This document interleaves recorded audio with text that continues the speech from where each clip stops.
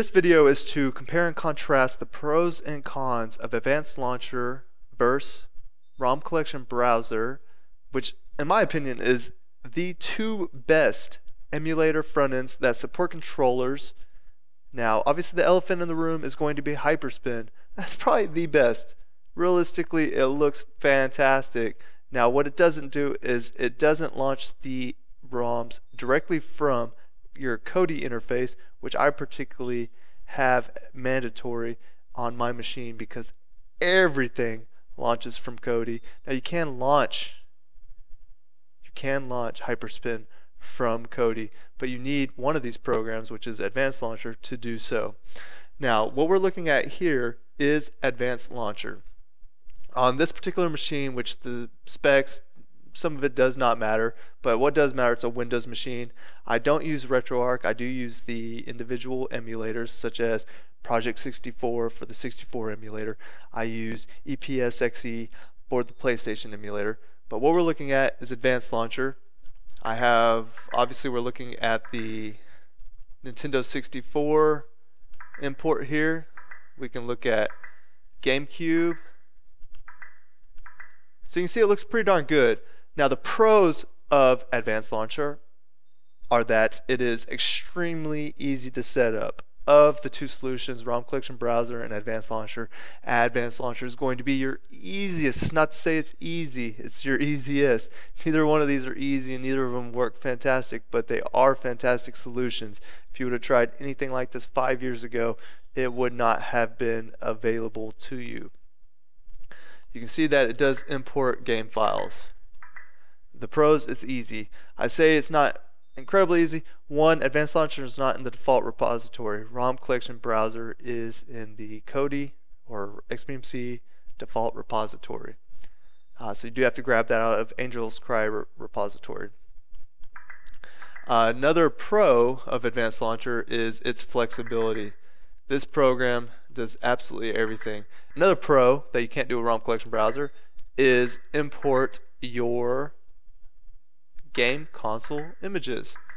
Holy crap, that looks pretty darn good. Again, this falls under flexibility. When I hit my context menu C, you see an add to favorites, British favorites, which means this is my Kodi level favorites. Extreme flexibility. You can make any one of these your main navigation item, which also means you can make any ROM your main navigation item. Pretty freaking fantastic. What I don't love about Advanced Launcher is the import functionality does not work as terrifically as it does with Rom Collection Browser. Now, neither one works fantastic. You're going to have so many issues, it's going to drive you freaking bonkers. But I would say Rom Collection Browser has the edge in that situation. Also, a negative is that it just doesn't look as good. It looks pretty darn good. It has your info, which is your .info files. It has your images, and it looks pretty darn good.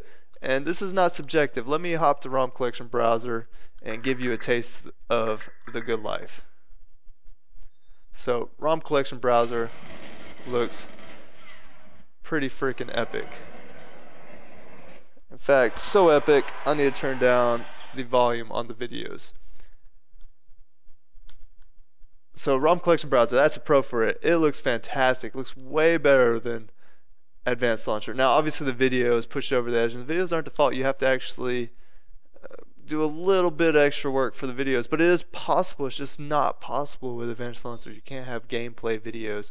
Also Rom Collection Browser, another pro. You have your filters here. Say I want to just isolate for Sega Genesis. Cool.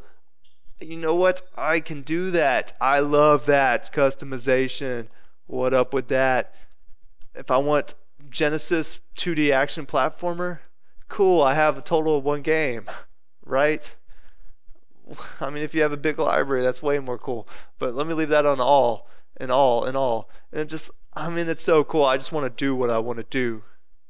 And Rom Collection Browser just lets me do that a little bit more. Now it's not as flexible. If I hit my my context menu on any of these, you're going to see an add-on favorites, but it's not going to be the actual favorites in terms of what my Kodi. So it's not going to let me like add the individual ROM to a main nav item or something, which is a negative. Another negative is that the imports are slower. I feel like the imports with Advanced Launcher happen a good bit quicker, which who wants to wait on crap? I mean, come on. That's pretty fantastic. Now, in terms of which one I would say to go with, this is gonna sound silly because I'm comparing and doing a verse. I would say go with them both. Now, if you're just wanting emulators, there's no question. ROM Collection Browser is what you need. You need this in your life. If you're just doing emulators, ROM Collection Browser, it works flawlessly. Now, for my setup, I use them both. I have Advanced Launcher there because you can have PC games. You can do any .exe file launch from Advanced Launcher, so you can have all your emulators launch from ROM Collection Browser. And then right next to that, you can have all of your PC games launch. Now, I like actually jumping to Steam. Whether it's because I like being marketed to what the hell ever. I just like Steam, big picture mode. But if you want to launch all that from Kodi, your solution is Advanced Launcher. If you want to launch Hyperspin and have an even more elegant solution than ROM Collection Browser, your solution is Hyperspin.